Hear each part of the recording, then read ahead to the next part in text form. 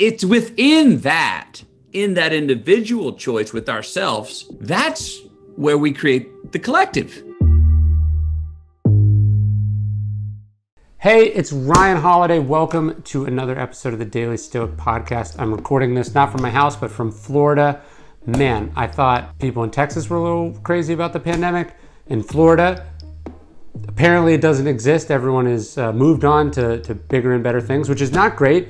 Remember, just because you are done with COVID doesn't mean COVID is done with us. But I am really excited about today's guest, someone who I haven't met in person, but we got connected several months ago and sort of gone back and forth, texted. Even though we live in the same town, we haven't been able to see each other, again, because of the pandemic. But my guest is none other than Matthew McConaughey, author of the new book, Greenlights. My blurb for it is, it shouldn't surprise you that this book is good, but it will surprise you just how good it is. That's me. Pretty cool. I don't know if I ever thought I'd be on the back of a Matthew McConaughey memoir, but here we are. Matthew is awesome, and as it happens, a fan of the Stoics, so it was great to connect with him. We have a really in-depth conversation about the power of Stoicism, the importance of autonomy in your life, in your career, sort of making your own destiny. But then this idea of green lights, to me, it's obviously a sort of singular Matthew concept, but it is deeply Stoic. Epictetus says, don't wish for your life to be otherwise, wish for it to be as it is and you will be happy. I think that's what a green light is. It's about taking yes for an answer when life throws one at you. I'm honored to talk to Matthew to talk about the new book. Thanks to Michael Rapinoe, our mutual friend who connected us. He shot me an email and he said, Michael's the CEO of Live Nation, and he said, hey, I had this friend, he's doing a book. Do you guys want to connect? He's a fan of yours. I said, sure, but you never know what these things are going to be. It could be a cousin of a cousin who's self-publishing a book, and his friend MM that he was talking about in the email happened to be the one and only Matthew McConaughey, whose work I love. Obviously, the first season of True Detective is incredible. Dallas Buyers Club, Wolf of Wall Street, Dazed and Confused. One of the great actors of our time, certainly also the Minister of Culture at UT. I saw him 2 seasons ago lead 110,000 people in a chant at the beginning of the game. It was incredible. He's one of the founders and owners of the Austin Football Club. So he's an entrepreneur, a businessman, an artist, now a writer, soon to be a #1 bestseller, I'm sure. This is a great interview. Can't wait for you to hear it. We'll talk soon. And again, remember, just because you're done with the pandemic doesn't mean it's done with you. Be safe, be smart, stay home, read a book. Talk soon. So I thought we'd start this. I've always wanted to ask this question to an actor. There's this great line from Epictetus. He says, life is like being an actor. He says, you don't get to choose your lines. You just choose how you deliver them. He's basically saying that sort of life is written, that, that there's a higher power who's mostly in control. And then we have this sort of circumscribed role where we do the best we can. It's always struck me as a weird profession, your line of work, in that you have so little actual control of what you do. You get to choose your movies at this point in your career, but you don't control what the other actors do. You don't control what the director does. You don't control the marketing budget. No. I mean, it's so like the Barstool whiskey version of that is, hey, you play the hand you're dealt. Yeah. Right? So yeah, I mean, it's part of the reason that I did write a book, and I'm going to go back into the acting. So there's 4 filters from my first raw expression as an actor. There's what I do. One, I'm doing someone else's script. It's being directed by someone else. It's being lensed in the camera by someone else and edited by someone else before it's presented in the final form, which you see in the theater on TV. It's a little bit of what I do in my class at UT with the script to screen. It's the original script is so different from the final product. Things change, sometimes for the better, sometimes for the worse, sometimes it's just completely different. My job as an actor, and I only learned this in the last 15 years from the great Penny Allen, my mentor, who really taught me what acting was. She's like, you have to own your man, your character. You have to be the sole owner of that. You have to know your man upside down, backwards, forwards, better than anybody else. It's not the directors anymore. It's not the writers who wrote it anymore. You're the bloodline. You're the expression. The baton has been handled. Now, to do that, that takes a lot of the work of, my version is, I want to come in with 4 versions of the truth in every scene. So, like you said, when every actor goes off script or changes something up, or the director completely wants to surprise you, I'm calling audibles. I'm ready. And I'm not having to think about it. It's instinctually coming out of me. Now, if I can do that, like I've always said this, my ideal place when I really get to know my man as an actor is put a blindfold on me. Take me, I don't care if you take me to Mars, wherever. Be rolling camera, be video, press record as soon as I walk off and take the blindfold off, and I should be able to behave as my man would in any situation. I don't always get there, but that's the place. And again, I got to have the dialogue to have the monologue, but every character, every actor should know the monologue of his man or his woman. So was that frustrating early on in your career? Because you seem like a sort of an ambitious guy, a guy who has a lot of artistic expression that you want to get out. Was it hard for you to sort of see your role as like, especially I guess in movies that maybe you didn't like as much? How do you sort of go in and go, I can only focus on what I do here? I think one of the nice parts about being a writer, as I'm sure you found, is you do have so much more control over the artistic expression. Yeah. Because it's a solo sport. It's golf versus football. Yeah. Well, even though acting, I've learned to understand that, yes, while it's a team sport, I get pretty selfish on that. I'm a team player. I love collaboration. I've learned that there's more than, though I may not be wrong, there's more than one way to be right. Or a better word for acting is to be true, to go out and just tell the truth, not about right or wrong. I try to get a measure from a director early on what is our measure of excellence. All right, I did this with Gary Ross from Free State of Jones. We're 2 weeks into shooting, and we're communicating pretty well, and he's giving me direction, and I'm feeling pretty good about it and what he's got to say, and I feel like his meter of excellence is similar to mine. I'm enjoying his direction, and I'm giving stuff back to him, and he seems to be receiving it, but I want to check it. I want to check our relationship. So we do the scene one day, and I do 10 takes. So after the 10 takes, I said, Gary, come here. We go into the tent and look at the monitor. I said, I'm going to write down what I think is the select best takes. You write down what you think are the best select takes out of the 10, and then we're going to swap papers to see if we're seeing things the same. So I write down first half of take 4, second half of take 2. We watch all 10 takes. We swap papers.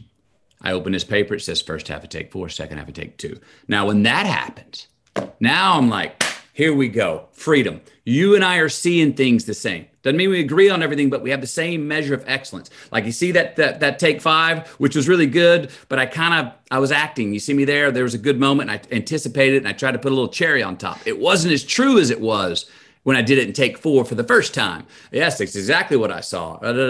So when we meet there on a measure of what we deem excellent or deem the most true, then the relationship becomes much more collaborative for me, meaning if you're the director and you're telling me what to do, I don't have any sort of defense up. Now, I've had many of films I've done where the director and I are not seeing eye to eye on my character, what the truth is for my character. And boy, they open their mouth and I'm going, yep. And the other thing is to go out there, this has been said long before I'm saying it now, but in Hollywood, they say if the director ever says, well, give me one take my way, just for me. If you do it, that take's they're going to put that take in the movie. no matter if you did it that well or not. Most of the time, they're going to put that in the movie. So I feel like that's a good question. I find myself asking people that question a lot when I work on books for people. It's sort of like, what does success actually look like here? Because I find so obviously it's one problem when people aren't aligned, but I find maybe a more common issue is actually nobody has even thought about what success looks like, and they're just sort of winging it. You know what I mean? You seem like a guy who goes in with a strong sense of what you want. Absolutely. So at least you know. Yeah, absolutely. Look, I am not really one for jumping off and saying, well, let's wing it. Let's do it. Now, I have succeeded, though, when that has happened, actually. And sometimes I have to remind myself now to be more open to saying, just let it go. Just whatever. But I am a fan of writing the headline before writing the story. Yeah. I am a fan of, before doing a movie, sitting down before we've shot one scene with the producers and the director and going, what's the poster? Just where are we heading? What's the movie look like? I mean, if the poster's a close-up silhouette of my face, that means, the director's really going to follow this like a real lead character drama. It's going to be a real character piece. If the poster's a big, broad landscape with a sun setting in the background and a lightning bolt and some shadows, some silhouettes in the background, okay, that's more of a backward epic, it's going to be more about story than character. You know what I mean? So I'm getting in my mind, what is that place we're going? And that poster will change. Just like my own headline will change, but it gives me, I'd love to have that bit of a goal line just to understand where we're going. It's what I say in the book about, like, look, just give me this just conservative or liberal late. Let's define our direction. We going north, south, east, or west. Right. If we just pick that, now give yourself 16 lanes to swerve, and you can take the feeder road off all you want because you're going the general direction. You're either heading towards Florida, California, Montana, or Mexico. Which way are we going? Well, that's what I was going to ask about the book. You know, if this idea of a green light, if you don't act like, there's this quote from Seneca, which I love. He says, if you don't know which port you're sailing to, no wind is favorable. So this idea of hitting the green lights, obviously you want to hit the green lights, but if you're going in the wrong direction, actually hitting the green lights is the worst possible gift you could get. So having a clear sense of what you want is essential. Intentional and deliberate choice to go that way. And then I know for me, if we have that, then it's easy to dance and blow in the wind. You know, create your weather, then blow in the wind. But I'm not for just saying, yeah, whatever, we're heading out. Well, wait a minute, I want to check the forecast. Where I am right now may be 82 degrees, but where we're going is going to be -12. Yeah, if I head out without checking, I'm going to be cold where I'm going. So let's just check out some general things and say, should we be prepared for? What are the general rules of engagement that I'm heading into? And then be free to dance and go, yeah, I'm ready to do backflips with my eyes closed. No, and that was one of the things that I was really interested in the book, is your sort of deliberate decision to change the trajectory or the arc of your career. So yeah, on the one hand, an actor doesn't have a ton of control over what happens in the movie, but you do have some control over what movies you choose to be in or not. Sure. And so, yeah, your decision to say, like, hey, I'm going to be a different kind of actor, then allowed you to say yes and no to certain movies that probably seemed totally crazy to other people, to your peers, to your management team, but you knew where you wanted to go. So actually being offered, you know, X amount for this movie, no amount of money made it the right decision. No, because I had hit a red light with my soul and myself. I had hit a red light where it wasn't about how much money that was giving me. It was about, wow, I'm going to work. It's easy. It's fun. Nothing wrong with that. Let's not be, okay. I remember telling myself, hey, nothing wrong with that. Let's not trip ourselves running downhill here. I said, but man, I think there's a way, and I want to find a way where my work is challenging me, where I'm having an experience in the work, where I'm growing in the work, where it's challenging the vitality I have in my life, which was feeling very vital and has been feeling very vital. So that was a red light for me, is that when I would go to work, I'd feel like, well, I didn't feel as much in life as I do in real life. And it felt like, oh, okay, I'm going off to work. This is too easy. And it's supposed to be easy, but is that really what I want? So I had a red light in my life. I was not growing through my work at that time. And so that's why I stopped doing what I was doing and did turn down. And it wouldn't have mattered. People go like, well, look, that big offer you got for 14, whatever. If that had been 20, would you have done it? I was like, no, I really wouldn't. I would have probably reread it again just to say, I think I should. That would be the responsible thing, just to consider it.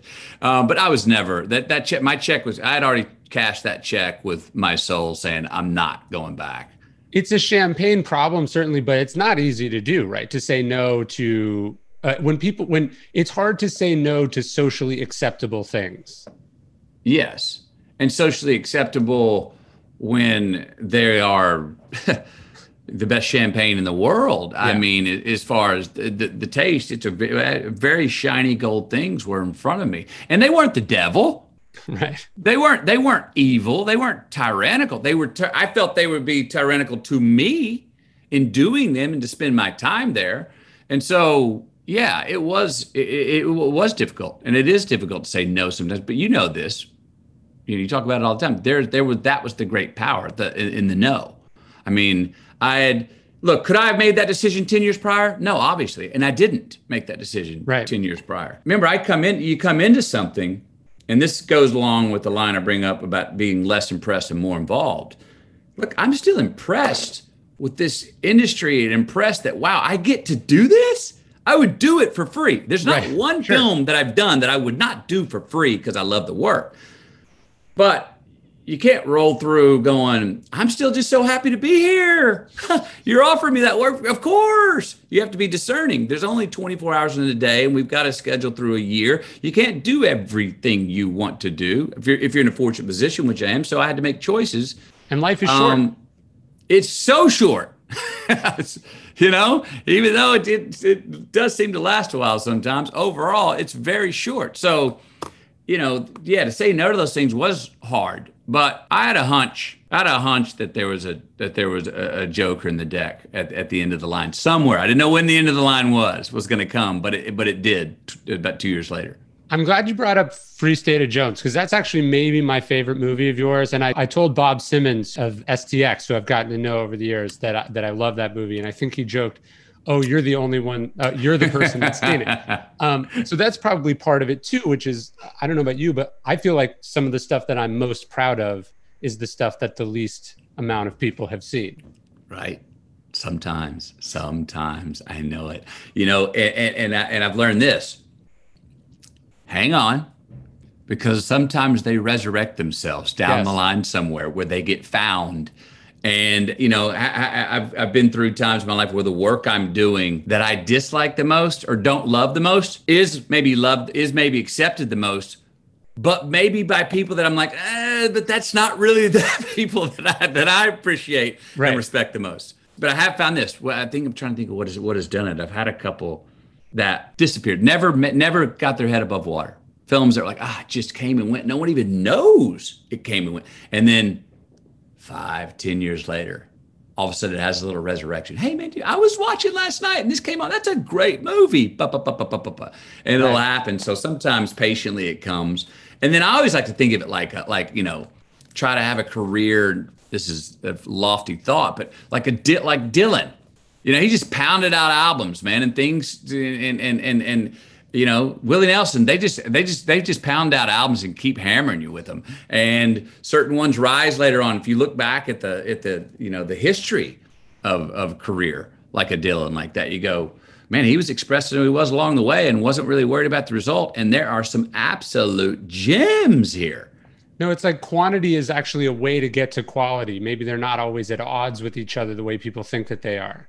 Maybe. And the other thing is, I would say that artists, like if you're saying quantity, is just have quantity if you want to put, if that's what it ends up being. Sure. Meaning if you're going like, I have to keep creating here. I have to keep creating. I just finished one. I got to go to work again. I got to do it again. I'm in a golden age of creativity with myself. I need to just keep putting out content. Good. Do so because you're doing it for you. And You're not doing it for the result of, well, wait a minute. Now, mind you, that sabbatical I took, I did sacrifice quantity at that time. Sure. But I was not allowed. I knew that I was not being allowed at the time to play in the sandboxes that I wanted to play in. Right. And I wanted to play in different sandboxes. So I said, you can keep nailing quantity in the sandboxes you've been in, this romantic comedy sandbox, which is the only one they're letting you play in. But it started to feel revolutionary. It started to feel very circular. Like they're all sort of the same. Boy meets girl, they break up, boy chase girl, catches her at the end, roll the credits, we get happy. That's it. They're all the same. And that's fine. But I was looking for roles that I go, geez, I don't know what I'm going to do with this. This scares me. I'm sweating in my boots, man. That is what I was looking for, a buzz. I was looking for the buzz. Well, that's what I was going to ask you about Newton Knight. It's such a fascinating character. It must have been weird too, as a born and raised Southerner, to play this sort of guy that is neither North nor South, right? Yeah. And it strikes me as we need more people. When we first met, I said this to you, but it was like, I feel like we need more people like that these days. People who make decisions for themselves, not decisions based on identity or affiliation or, the idea of breaking away from the South in the South is just an incredible amount of moral and physical courage. Yeah. I mean, and look, and I'm with you, and you and I've spoken a little bit about this offline. Right now, to the 2020, right now, the individual has more, the private sector, all the way down to the individual has more power than ever and should take advantage of that power.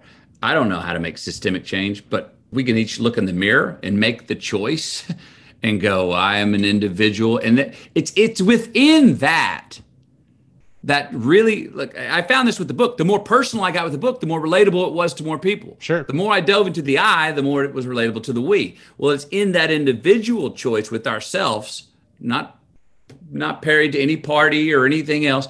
That's where we create the collective. Right. And people see that as, I think, a contradiction. And I do often sometimes myself, but that's what I know I'm trying to chase. Go, no, the best decision for the I is actually the best decision for the we. The most selfless decision is the most selfless decision, and vice versa. The best decision for the we is the most for the I. But before you try to, it's a little that act locally, then globally. It's look at self first.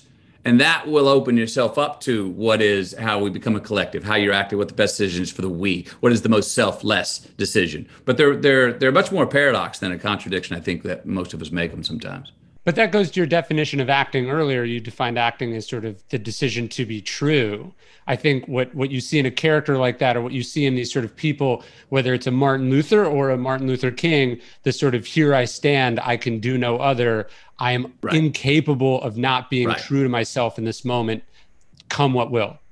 Well, and there you go. So, and this happens when going back to roles that I'll play in acting or who we are in life, like people you brought up. I'll write pages and go through major amounts of intellectual rigor to find my man, so to speak. But you know, here's when I really have it, and here's when I really have myself in life. When you go, yeah, but why? But blah, blah, blah, blah, blah, blah, blah, blah, blah, blah, blah, blah, blah, blah. And my answer is very simple, because that's who I am. There's nothing more. There's no adjectives, no adverbs, because that's who I am. But and then that's the hardest thing, I think, for people to do, because as you said, that feels very selfish. The famous sort of Stoic resistance character is Cato, although there's a few other Stoics after. They're sort of known as the Stoic opposition.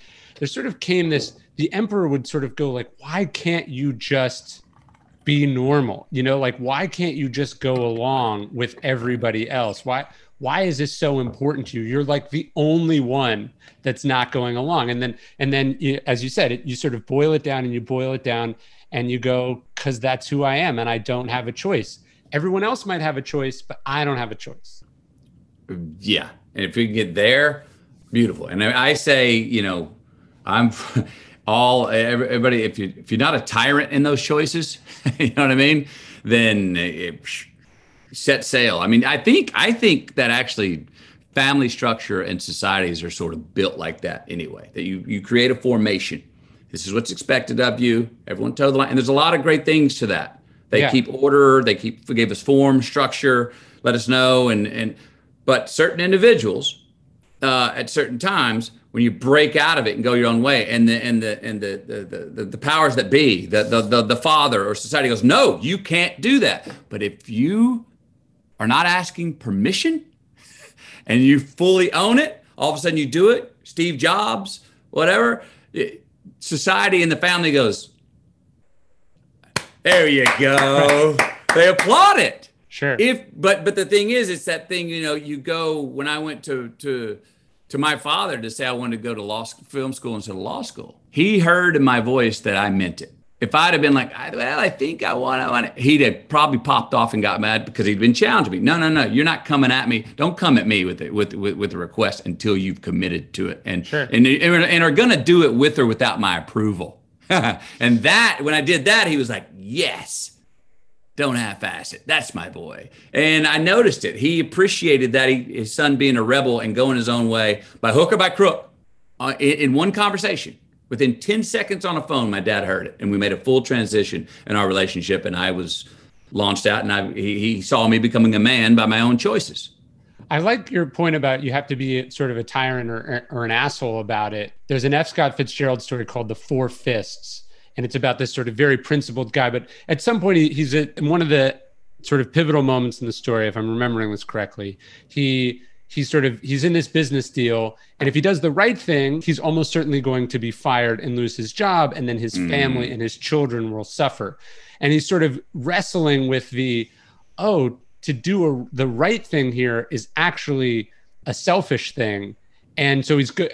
That must have been hard too, as you think, and obviously again, champagne problems, but as you're thinking about, you're like, hey, I could do this and my family will be set for life. But I'm tired of being in romantic comedies. You know what I mean? Like there's a part of you that probably wants to go, but I'll just gut this out. I'll just do it anyway, even though I don't want to, because it's the responsible thing. Well, it's a responsible thing. It's an expected thing. And trust me, my family, my blood family, my brothers and mother and brother were like, what the is your problem? What are you doing, man? You're mentally meditating, Matthew, little brother. You're like all locked up. You're overthinking this. You're paralysis of analysis, you know? And I was like, no. And I had that discussion where I was able to say to them, guys, this is not open for debate. Right. I'm not coming to you going, what do you think? The ship has sailed. I'm doing. And as soon as they had said that, they're like, there you go, little brother. All right, good luck. I don't get it, but he does. All right. And then I was in. Then there was no. They had my back from then on, but they still didn't understand it. But they knew that this was not open for discussion with me, with the choice I'd made. Yeah, I guess that's where this idea of courage comes in. But I was thinking too about, the idea of green lights. It's almost like you decide what you want, and then it's often the people who you care about most who throw up the red lights because they're worried about it. Right.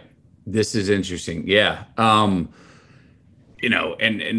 to go back a second to your comment before, which is about these green lights, and I haven't really talked about this in the book, but it's a further conversation from it, is which green lights. Some green lights are plugged into a 2-volt battery. Yeah. They shine bright for the moment, but they're not going to last.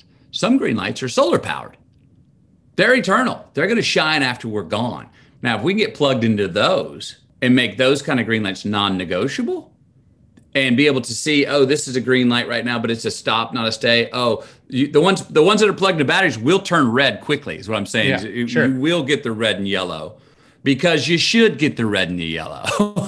Either by someone else that's around you and cares for you, or with your own self going like, well, this is a stop, not a stay. This is just a little vacation. This isn't a true green light. I'm giving myself this hedonistic experience right now and realizing it's a green light, but this isn't gonna last, And I've had many times of that in my life where I was like, okay, I'm gonna ride this green light right now, and I'm gonna press gas, and I'm gonna go, and I'm gonna enjoy it. I'm gonna give myself the license, and I'm not gonna slow. Usually I would slow down tomorrow. I'm not gonna slow down. I'm gonna give myself an entire month.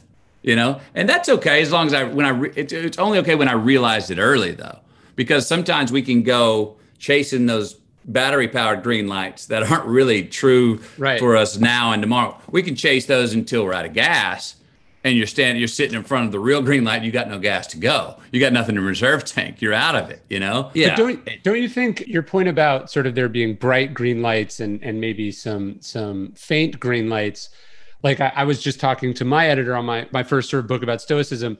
I was sort of asking, I was like, hey, what did you think in retrospect when I came to you, wanting to write a book about an obscure school of ancient philosophy? They were like, well, look, we were just basically telling you yes because we hoped you would get discouraged and then go back to your other books. Okay. And so I love the story in the book about your first movie. Yeah, you were in the movie. Like they gave you a green light to be in the movie, but you sort of took that for everything that it's worth. Like just because there's a green light doesn't mean it's good. It's going to be straight green lights from here. You might, go out as soon as you pass through. Yeah, and don't put it on cruise control just because you caught a green light. Yeah, keep your hands on the wheel, and keep driving and navigating, and along the way, as I was saying, keep your eye open for, as you said earlier, when do we have enough green lights where you're like, wait, I think this is a battery powered one. I need to pull off and catch a yellow here. I need to take a pause. I need to take a repose. I need a red light. I need some resistance to stop and think, or to make sure you're not heading in the right direction. Yeah, make sure you're heading in the right direction. Oh, geez, and I've got a great story about that that didn't get included in the book, but it was coming across the 24-mile bridge over Lake Pontchartrain, coming back from the set of Dallas Buyers Club. It's a 24-mile bridge, longest single standing bridge, I believe, over Ottawa. So I think there's a longer one in China, but there is. But you know, in the U.S. we claim whatever, right? Well, so I get over that bridge, and as I've been driving in that bridge, I've been bag and raised. I hadn't had sun for months. I'm listening to Dylan Baggers. I get off that bridge after I get over it, pull off, go into Sonic, get a Route 44 cherry limeade, get back on the road, and I'm driving. And all of a sudden I notice that sun's behind me now. And I'm like, oh shit. Oh no, Bill. Oh, I got back on the bridge going back eastbound. Right. And I couldn't exit. I was going the wrong direction. Yeah, there's no turnarounds on that bridge. And there's no turnarounds. So I had to go a full 24 miles down and get off. And I remember just chuckling to myself, going, okay, well, I guess you needed some sun on the back of your head. I guess you needed to listen to more Dylan. And I guess you needed to enjoy the anticipation of going home to see your wife for another hour and a half. So, sometimes we just go in the wrong direction, and we need that red light. It's weird though. Some of those are like my favorite moments. Like when I think of like moments that really stick in my mind of like when I was happy or when life felt really good, it was some weird moment like that. It wasn't, accepting the Oscar, hitting #1 or whatever. It's weirdly, it was like, oh yeah, I was drinking a soda, driving down a bridge, and it hit me. I was going, the world was slow enough that I could actually be present for a second. Yes. Well, I'll do, I call it a malaprop. Some of my best moments have been in malaprops. Some of my funniest jokes, people laughed harder when they thought I said something else in the punchline than actually what I meant to say. Right. And so you're like, none of you, and I stopped myself from interrupting because I don't want to keep them from laughing because they really thought it was funny and they misunderstood it. And I'm like, just go with it. Yeah, take the green light. Take it sometimes. That to bring up Penny Allen again, I told you she was my earlier mentor. She would always tell me, and this is a good one for life as well, because I love to prepare. I love to be deliberate, intentional. I love to come into the game solid. I'm on solid footing. And she was like, okay, you got that down, Matthew. Now that you got that down, here's how I want you to enter every scene. On one foot, off balance, and then find your balance in the scene. And I think that's a bit of that malaprop you're talking about, those moments where you find yourself going the wrong way on the bridge, having your cherry soda, you're off balance again. Now you have to find your way back. That's where we're in action. That's where we're not a noun and we're actually a verb, because we're having to, and that's what's fun to see. That's what's fun to experience is how am I going to find my footing again here? Not when we're solid, when we're on solid footing. It's kind of boring sometimes. You know what I mean? When you atrophy, you're not growing muscle. Hey everyone, I've talked about this before, but I don't drink coffee. I don't drink soda. So when I need like a jolt of energy, I've not always had the best options. But actually right before I recorded this and right before I'm about to do the virtual talk I've got to do after this, I popped in a Neuro Mint, which are these great mints that give you energy and focus. I think concentration and energy are hard at any point, but even harder during months and months of lockdowns from a pandemic. NeuroMint makes these awesome functional gums and mints that help you better your mind, find the focus that's been eluding you, and do more with your day. It's got a blend of natural caffeine balanced with L-theanine, infused with B vitamins, and frankly, just tastes like delicious peppermint. Each piece has got a half cup of coffee worth of caffeine in there, so it's just enough to give you a boost, but not enough that you feel jittery or weird after. So I pop one of these things in before I do a phone call, before I jump on a talk, before I've got to do something important, and it just gives me a nice little boost. The L-theanine is found in green tea, so it kind of balances out the caffeine so you don't get jittery, helps reduce stress, energy focus without jitters, and the gums and mints help your brain function.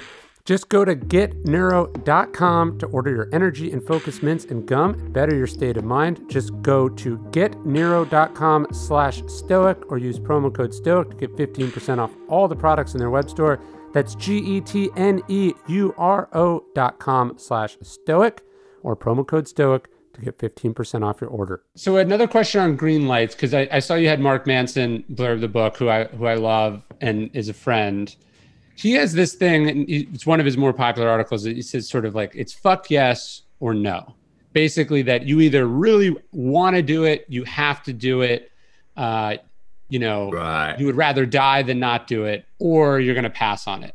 Right. And that's true. That's definitely, I get the logic of it, but there's also a tricky part there, because I feel like some of the decisions I've made, whether it was dropping out of college or, leaving my job to become an author, there were also decisions that I made that I was pretty sure I was making the wrong decision, and I was terrified as I was making them.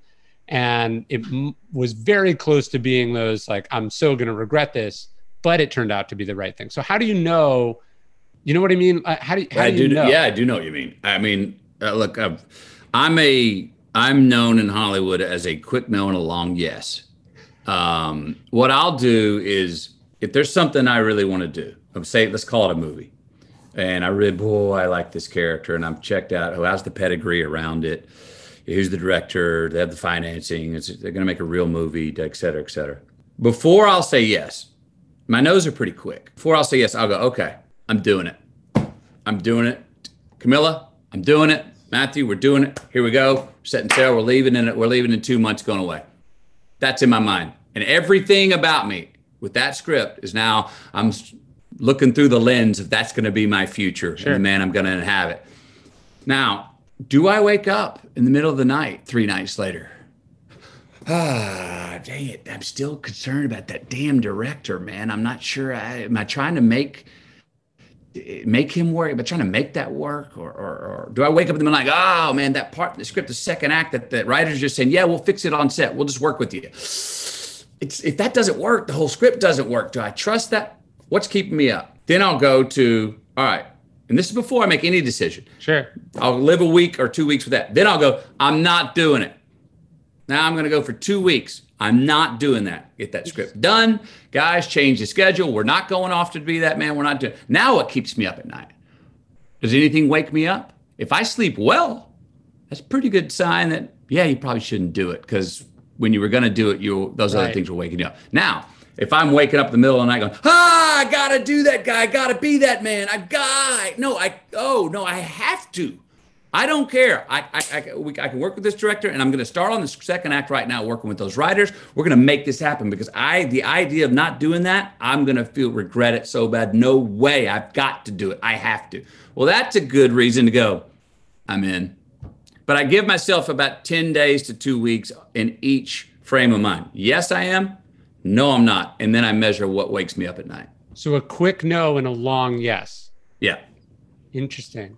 So I don't want to put you on the spot, and we can cut it, or we can not make the details of it specific. When the project that you and I connected about early on, we didn't know we were even in the same universe, bumping up against each other on it. One of the reasons that, as you were thinking about not doing it, you said you like being you. You were going to pass it. You were going to pass on it right now because you like being you at this moment. I loved that answer. What the hell does that mean? Okay. So that script, I want to say, we didn't say the name of it, was a great script. And it is a great script. And well done. Right. The way you and I kind of came together is kind of really, really cool from some outside influences. It was really well written and really a great read. I am having a lot of fun being me right now. And I say that without any, you print that so people go, oh, that's arrogant. No, trust me, I've had plenty of times where I don't like being me. And right now it's not one of those times, thank you. The role and the life I'm living right now and have been living for the last couple of years is turning me on daily so much. I cannot wait for Monday morning. Things, family, work, creatively, the things, the choices I'm making, and where I'm investing my time in life. I'm looking at the big movie. The big movie's life. Right. And the recorder's always on. And I'm having a good time trying to challenge myself to go, be the man you want to be the man you are and want to be right now, live 24/7. You really want to put on the boots, McConaughey, as I'll call myself in third person, which I have no problem with that. Sure. Put those boots on. Quit acting like you want to be one. Let's go. Now I'm having a wonderful time. I get more mad now, more sad. I get more joy. I'm laughing hard. I'm feeling resonance with the thing I'm doing. I'm feeling a lineage with things I'm building. I feel like I really have a really, really long view of where I'm going. That's what I mean. I'm having, and the book is part of this, a part of that. You've written, it is a singular expedition. And to go back, I had such a great time. I had the best creative time I've ever had writing this book. I laughed, I cried, I drew blood, but I had the best time I've ever had with the best company I've ever kept writing this book, me. And again, I say that freely because I've been not my favorite company plenty of times. So I can speak of the asset section because I've had plenty of the debit. So to idea of going, oh, I'm going to leave my life what I'm living right now. I'm going to leave trying to execute and be the man that I want to be right now. I'm going to leave how nervous it makes me, how anxious, how excited I get about it. I'm going to leave the idea of creating this minister of culture and what's that going to do going forward, and say, I'm going to go away and do someone else's script, yours, mine, a very, very, very good one, be directed by someone else, lensed by someone else, edited by someone else, playing someone else or another part of me that I'm not completely playing now. Boy, that's a lot of filters away from my direct expression to just go do something and put it in a capsule and let that live for time. I'm like, well, let's, what about the experiment of this, our every day, every hour, every minute being part of the capsule? And if we live 100 years, it's a 100-year capsule. If we live 80 years, it's an 80-year capsule. But all of that, let that be. Action was called when we were born. Cut is only called one time, and that's when we die. So between action and cut, how are we doing in this take? This is the take. I'm like, I don't want to get out of this take. I love that. And it's always struck me how rare that is. And I'm sure you've met many, many successful people and some of the most talented artists of your time. It's always striking how little autonomy and freedom some of these people have in their lives. That, like, when you look at their schedule, right? Well, hey, what are you doing? And they're, I gotta go do this. And I find myself doing that all the time because it's really hard to say no. Yes, but also, you and I were talking earlier, and right now I'm not. Even say if we said forget the book tour, and I'm not working on a film set, I'm not on vacation. I mean, my days are full. Sure. And I'm in my office working, doing stuff. Well, I was writing this last night about we got to get to where we enjoy getting ready to do the work. Sure. It's like we got to get to a space where we go like, no, I know this work. I got things I got to do this afternoon that are from prior commitments. I'm enjoying talking about the book and going on talking to people like yourself right now. I've been doing it for 3 weeks and I'm enjoying that. This other thing I got to do this afternoon has nothing to do with it, but it's from a contract with another affiliation I have that helps pay my rent and one I enjoy doing. But I got to get in another headspace to do that. I don't want to do that. But what's my alternative? Not doing it? And if I don't do it, okay, you willing to give up that contract? No, I'm not actually. So if I don't do it and try to put it off, I'm going to double up the work for the next time I got to do it. And trust me, on that day, I know that on that day when I do it in the future, and if I push it down the road, I'm not going to have a free day then either. So that day's I'm going to be like, well, I don't want to do it today, but now I got to even do twice as much as I did back then. So I'm like, get the axe out, man. Just take another swing at the tree. Just keep on working. Keep on swinging the axe. And if the work that I'm doing is feeding me in the long run and being true to me, then that's the kind of hard work that I think we need to lean in to go, I'm going to find a way to enjoy this. If I'm going to do it with pleasure. This happens all the time with people in my industry. You go to a talk show. They don't like to impress.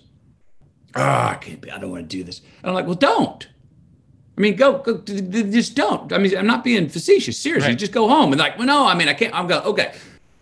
The inevitable thing is that you're saying you're doing the press. Right. Yeah. I mean, I got to do it. Okay. So now that we're here, what fuck, dude? Let's do this. I mean, let's have a better time doing something you don't want to do than a shitty time doing something you don't want to do if you're going to do it. Well, I think that's the balance, right? It's like you say no to all, and Marcus Aurelius says this. He goes, you got to ask yourself every minute, is this essential? Is the thing I'm doing essential? And the upshot of that question is a lot of the things you're doing are not essential, and therefore you don't need to do them. Right. He says the double benefit is that you do the fewer things better.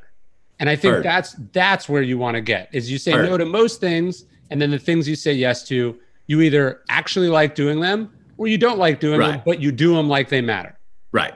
Look, I've had to, I'm a great over leverager. Put me in. I got a great work ethic. I'm like, what I have to watch is taking on too much stuff. Yes, me too. Because I'm like, I can do it. You don't have that? Give it to me. I'll take care of it. Yep, come on, I'll line it up. And I'm good at it. I've got resilience. I've got endurance. I'll outlast a lot of people and outwork them. I did have a time, though, probably 15, right around that time where I took off the rom-coms and decided to take 2 years off, where my phone rang. I had a production company, I had a music label, I was an actor, I had a foundation, I was a family man. My phone rang. And as I went to pick it up, I saw it was a number from my office where I have 5, 6 employees and I pay the rent in a beautiful office. As I went to pick up the phone, my hand paused mid-reach. I didn't want to pick up the phone. And in 1 second, I went, what is that? Why did your hand just, what? And I backed my hand off and I let it ring. And I remember telling myself in my mind, I was like, why would your hand pause to pick up the phone from people that you pay salaries to, who you like, in an office that you pay it for your production company? I let the phone quit ringing. As soon as it quit ringing, I picked it up, called my lawyer. I said, shut down the production company, shut down the music label. I'm making B's in 5 things. I want to make A's in 3 things. I want to be an actor for hire, have my foundation, be a family man. Boom. And that was a great decision. I cleared 2 things off my desk. It was hard to do. Those people, there were 5 people that were making a living off the salary I was paying them. So I gave them fair severance, but I needed to do that for myself. And I did feel like I did start making much better grades, so to speak, in those 3 things than I was making when I had 5. And this is a constant recalibration and calibration, because what we value changes over time, I mean, I have a few, it's nice to have a few non-negotiable ones that I put up top that you go, no matter how confused you are, McConaughey, this is always of the greatest import. Family. Sure. That's up there. Just put that up there and go, nothing needs to ever take that. If you always go to that, you can't lose. I mean, sometimes you just go, you can't be in the debit if you just invest in that. The other thing is, needs and wants. Geez, man, I mean, what's really necessary? I'm in a position where I don't have to work today to pay my rent tomorrow. I only have 1 home. I don't have 2, but still, it's a big, nice home. There's a couple rooms that no one sleeps in. Right. I don't need that big of a house. I don't need it. There's questions of like, if you really want to break it down, get rid of all of it and go get, and go get a 3-bedroom house. The kids sleep in 1 room and mom actually sleeps in another, and you can come and sleep in the other one, and you pay the rent and they're out of the house, and that's it. And I would be just as happy, I know, once that decision was made, to do that and cut away all the fluff, cut away a lot of the employees and, housekeepers and stuff, and go, but, I don't know. So I'm not near as lean as I could be, for sure. No, and that might be a nice place to wrap up too. I was thinking about that in the book when you were talking about living in your Airstream. We bought an RV in the middle of the pandemic. We're like, all right, we're not getting on an airplane in a while. If we want to go anywhere, you're gonna have to do this old school. And we bought like a little RV with bunks in the back and whatever. And I remember sitting the first time we took it out. We were in, maybe it was Marfa, maybe it was in Las Cruces. We were on our way to California. And I'm sitting in an RV park, that costs $30 a night, sitting in a camp chair that costs $20, cooking hot dogs in a microwave. And it was like, man, this is nice. This is really nice. And you're like, it's high living. This is when you have that sense of a baseline, it then allows you to turn down a big check or say no or cut stuff down, because you know how little is actually needed for you to be happy. Yes. And you and I've talked about this offline. Today now, with 5G all over the world, that's more of a reality now. Sure. Go live where you want, in small place, wherever you want. You can be wherever you want in the world. We're seeing that works right now with what we're doing, remotely talking. Right. And how much is that the new future? Probably quite a bit, or more than some people expect. Yeah, the good news is that means a lot of people we know are going to move near us in Austin. And then the bad news is they're all going to be in Austin, and it's harder. What I love about Austin is it makes it so I'm okay at saying no, but I'm really good at saying no to things that are happening in cities I don't live in. You know what I mean? Yes. It was harder for me to say no when I lived in New York City or when I lived in LA, because it did seem like I should go to that dinner. Right.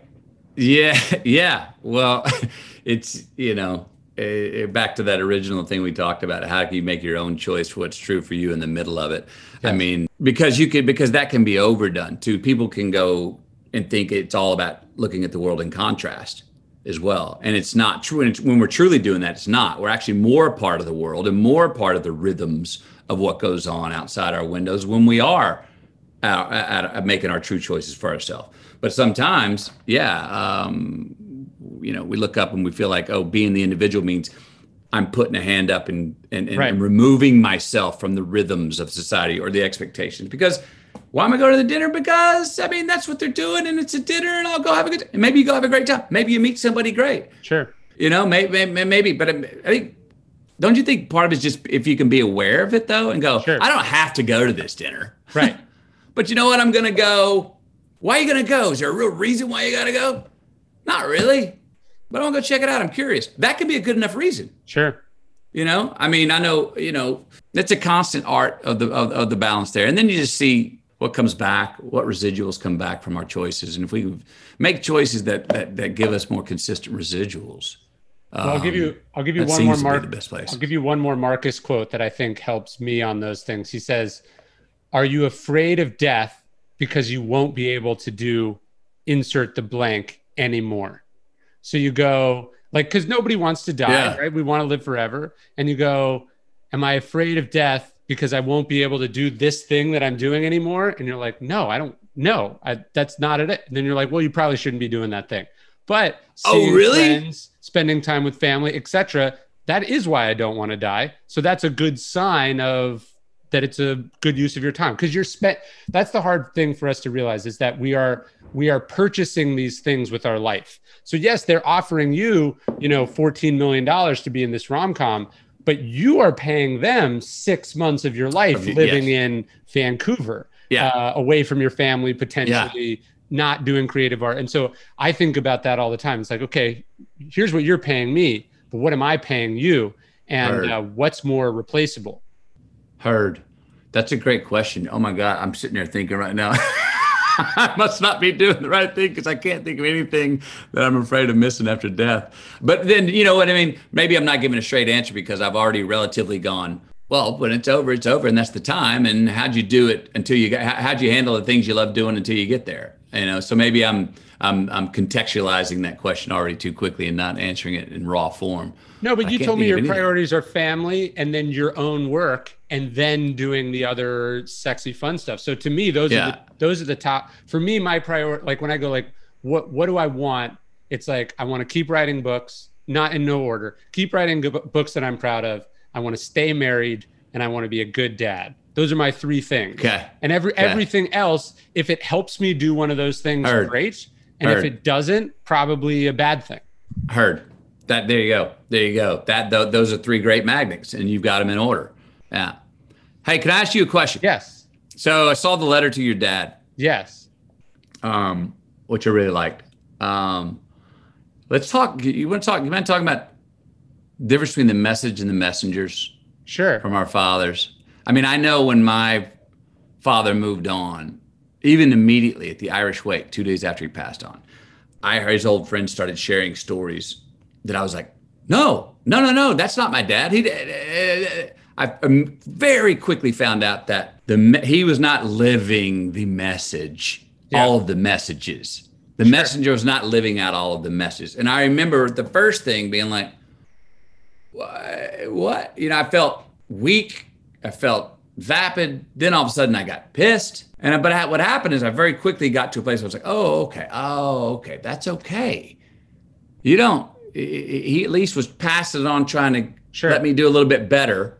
So that doesn't mean I need to dismiss those values that he taught me that he maybe didn't live by. Right. But I gotta really work on those hard. That's why he handed them to me. So I forgive him for that, even though he may have forgotten those for himself. There's a weird thing about hypocrisy, right? Because there's obviously hypocrisy is bad. And I'm not saying my dad's a hypocrite. And I'm just saying we as a society, we get really upset when we hear someone said one thing and did another. Mm-hmm.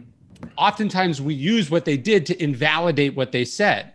But if what they said is right, then we should just go, oh, it's really hard to live up to this stuff, right? Right. That doesn't undermine that it's worth striving for, right? So I think with my dad, I think a lot of people are going through this. It's like, it's not that your parents' support of, say, some bad political leaders means that all the things they taught you were untrue.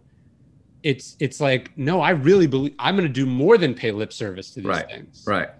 That, we could unpack that on a whole nother hour, because on all kinds of where we are, have been, and are in society now, that, one thing said can erase and legitimize an entire person. I try to tell our kids that, I forgot who told me this, but I heard it. You may know, maybe a quote from somebody that you know, but if someone tells an untruth, instead of calling them a liar, or say, no, that you told a lie. That was a lie. Sure. And not throwing the whole blanket over someone's one foible. Right. And saying, oh, well, that defines all of who you are and have ever been. Therefore, you are persona non grata, illegitimized going forward. Sure. No, that's definitely true. And I mean, look, in what I write about, Seneca is the most fascinating example of this. You have this beautiful Stoic philosopher who writes some of the most profound, philosophy writings about goodness and ethics and truth and courage. And then he works for Nero, and so is he a hypocrite? Did he not mean it? Or is it actually really hard to live up to this stuff? And that we're all, he has some line, he's like, we're all wicked people living in a wicked world. And I think that's true. It's like and to me, that's the hardest part about the Trump thing. And it is the way that he has managed to infect and manipulate and lead people astray from their inherent goodness. Like I think there's bad people who are, jumping on the Trump bandwagon because they're bad people. But I think the sad part is the good people who are believing things that I know are contrary to their value. I've heard from quite a few different people independently, one, my pastor, and a few other people, saying that they've had people come to them. And all these people are in places of sort of leadership where people come to them and share what's unsettling to them. And in 3 different instances in the last 2 weeks, these 3 people have said to me independently, had a lot of people coming to me going, they're feeling lost because they jumped to the extreme. Yeah. They're feeling lost. And I understand this time of even COVID, and it's been going on before this, but of non-identity, and we don't know our purpose. What do? You want to latch on to something. Yeah. Well, you're latching on to these 2 extremes that we could call them. I think it's fair to call them political right now, for an identity, for a sense of purpose. Sure. For a mirror to go, oh, okay, there I am. I have something to understand, to go after. But I think there's a lot. What I'm hearing is I've heard that a lot of people are getting buyer's remorse on both sides for going, oh, I leaped to that and now I regret it because I actually don't feel any more true to myself over here either. I didn't even know what I was for. I just came over here yelling at what I was against. Yeah. Do you know some? I was thinking about this the other day. A friend of mine, I would say he got infected, not with coronavirus, but with like some conspiratorial nonsense, And it's not that it's just believing something that's not true. It's that if you extrapolate out what he's saying, it's a heinous, horrible, like reckless and dangerous thing that he's saying, right? Yeah. And I think a lot of people have been on guard about not getting the literal virus, and they've been infected by the figurative virus, either the virus of fear, or the virus of, conspiracies, or just the virus of indifference and selfishness, which, that's to me almost more dangerous. I'd rather get COVID than go, oh, a bunch of these people were going to die anyway. Like, you know what I mean? If you told me which of those is a worse infection, I think the callous indifference to the death of 250,000 people is much worse than a respiratory illness, even if the latter one kills you. Yeah. Well, there you go. Back to the individual and the collective. I mean, we don't do anything unless it's personal. Right. And that number on cover Time magazine that says 200,000 lives dead. Well, why did Time magazine wait to write 200? Because 200 may be enough to make you go, whoa, but 150 wasn't enough. Right. But would 250, would 300,000 be any different reaction than 200,000? Maybe not. Right. Because I don't know. I don't know them. It's not personal to me. It didn't trespass on my property. So what are those numbers? Even though in between, if I don't feel any different about 200,000 or 300,000, but there's 100,000 more people that die because of it. Right. It Totally. doesn't, Yeah. No, it's certainly, Marcus Aurelius lived in the plague, what they call the Antonine Plague. And he had this quote. He said, a plague can take your life, but it can only harm you if it destroys your character. And I think that's culturally where we are right now on both sides of the spectrum. There's just a lack of character. And to me, character is made up of compassion and competence and, principles and all those things. It's rough, man. Yes, it is. What do you see? Where are we in 5 years? I'd love for this to be a detour, aberration. And I think we as a society should hopefully be at a place where we can just not pretend that this never happened, but we can give ourselves a do-over. Like I'm hoping, the results of the election are such that people kind of wake up and this was like a bad dream or a binge or something. Right. And now we're like, okay, let's rebuild. Let's go back to where we were. Right. But I do think it's made people, particularly my generation, maybe this is the one upside of it, is that people are realizing like, oh, we just can't wait for someone else to do this for us. We have to be involved. And we have to, I think, when you look at those events at the White House and it's like everyone on both sides is like 87 years old, you're like, what? Where are the people who are my age? Right. I've been noticing that recently too. I think they're both 77 and 74, the two men running for president. Yeah. And that caught me last night. It just caught me. I was like, that does sound and seem old and maybe out of touch. And at what point, because there is something to gaining wisdom and something with it. Absolutely. Keeping an even keel and along the way, and not, like as we've been talking about, disassociating or illegitimizing what you don't agree with, and understanding that again, both are true. We're living in more of a paradox. Life is much more of a paradox than a contradiction. But at the same time, we can't have the youth just say, who have a tendency to go, well, I'm an expert because I say I'm one. Right. We can't have that either. But it takes, that's the value of hierarchy, is that you work your way up to, and you get educated and you learn, and you test yourself amongst the masses, and you don't get it all right, but you go through trial by fire, and you stay with it, and hopefully you evolve. But yeah, what is that? That when I saw 77, 74, those seem like high numbers. And I think the leader of the House and the leader of the Senate are both almost 80. It's crazy. It can't possibly be the best. They can't possibly be the most qualified best people for what are insanely difficult, stressful, exhausting jobs. Well, what are the years where our most formative years where we actually become? For me, it was 15 to 25, 13 to 25. Yeah.